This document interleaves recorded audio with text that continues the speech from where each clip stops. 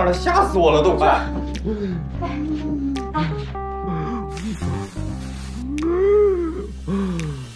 你给他吃什么了呀？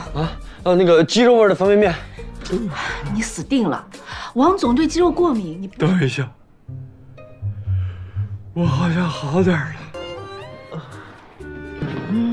怎么样？药够不够？要不要再喷一点啊？不用了。那你觉得哪里还不好吗？有没有不舒服、呼吸困难之类的？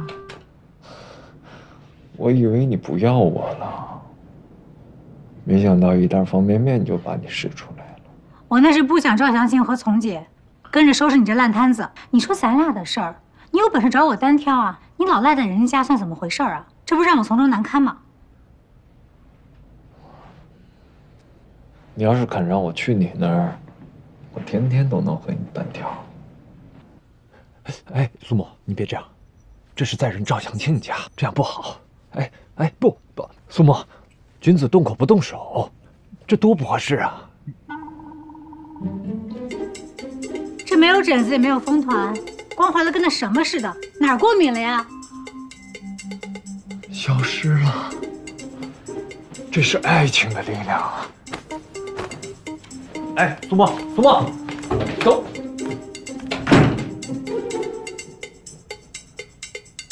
他对你无情无义，只有我才对你是真心的。哎，安哥哥，你在撒谎，你要把我推开是吗？放开我男人！你的男人？说什么只要我站在原地，就会主动来找我。现在还算数吗？算数，当然算数。你不用赶我，我原本就是来道别的。王居安，你自己做的决定，你不要后悔。手放下来吧。你刚才说我是你的男人，是真的吗？不愿意吗？愿意，当然愿意。先别高兴得太早，我们可是有半年之约，到时候说不定会败下阵来。不可能，我们并肩作战，可以对抗整个世界。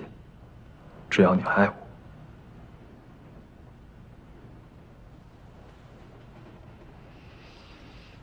我。王总，我。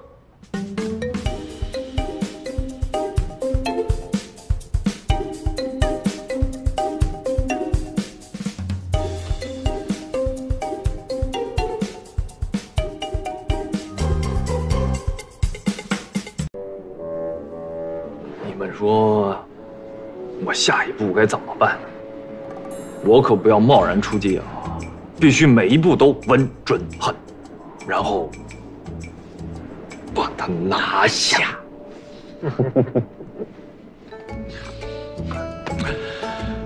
怎么样？我还想到一个点子，在对面浦东吉祥三宝打出剧目广告，不间断投放。苏沫，你是个难题，让人目眩神迷。苏沫，我爱你，怎么样？哎呀，我好歹也是个集团 CEO 啊，大哥。你以为都像你，面子都不要了？这个时候就别管面子了，舍不得孩子套不住狼。哎，大哥，你真是急死人了。哎，老王，其实对于苏沫这种自尊心强、这个想法又特别多的女生啊，有一条必杀技，你要不要听？请赐教。哎，那是我们大学时期啊，这个男生寝室口口相传的追爱秘籍，俗称3大定律。第一条，坚持；第二条，继续坚持；第三条，坚持再坚持。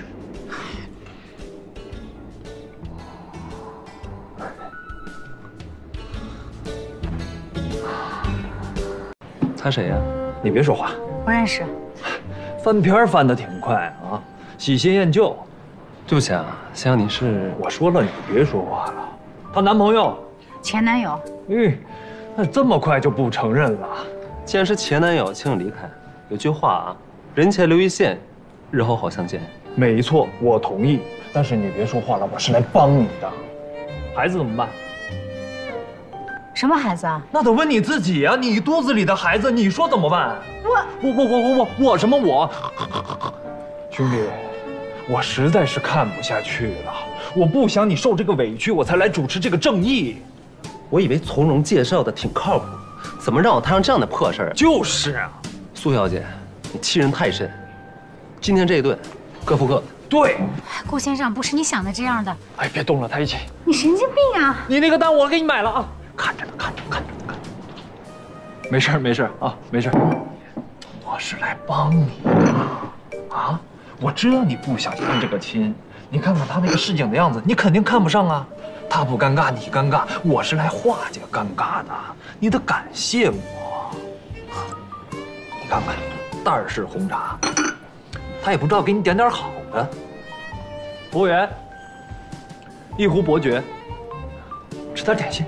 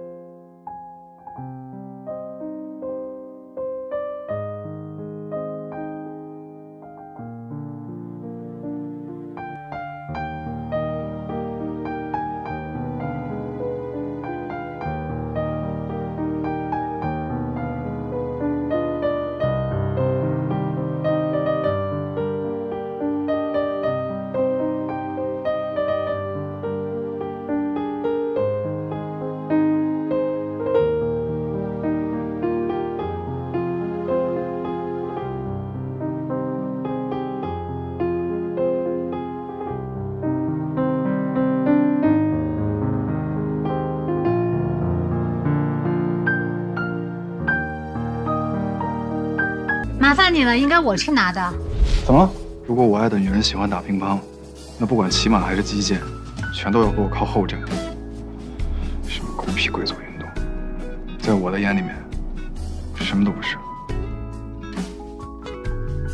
昨天我碰到尚纯了，他说你上学的时候说过这辈子不会结婚的。那么小的时候说过的话，应该也不作数吧？那作数。当陈依婷来向我挑衅，当所有人都认为我不会陪你走到最后，在那个时候我都没有动摇过，因为我认为只要你陪在我身边，任何的困难和问题我们都可以战胜。可是今天我开始怀疑，符合你的那套行为准则也许比感情更重要。分手吧，从今以后我要的星辰大海我自己负责。